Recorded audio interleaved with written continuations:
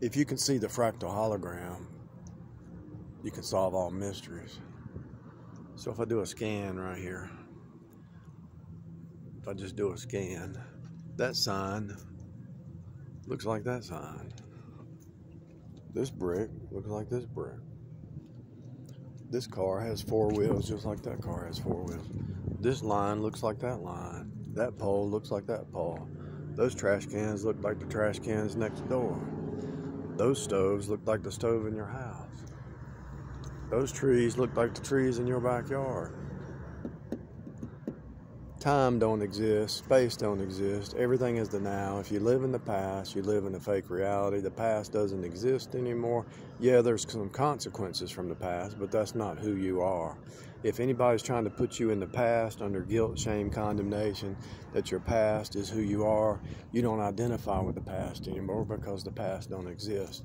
As I move from state to as I'm taking steps, I'm moving from one state to the next state, to the next state, to the next state, to the next state. The past don't even exist anymore because I've actually stepped into a new state of being.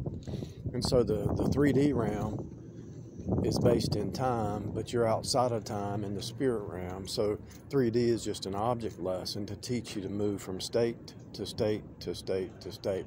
Just like when you grow from a child to an adult, you can grow from the flesh mind to the spirit mind in the same process.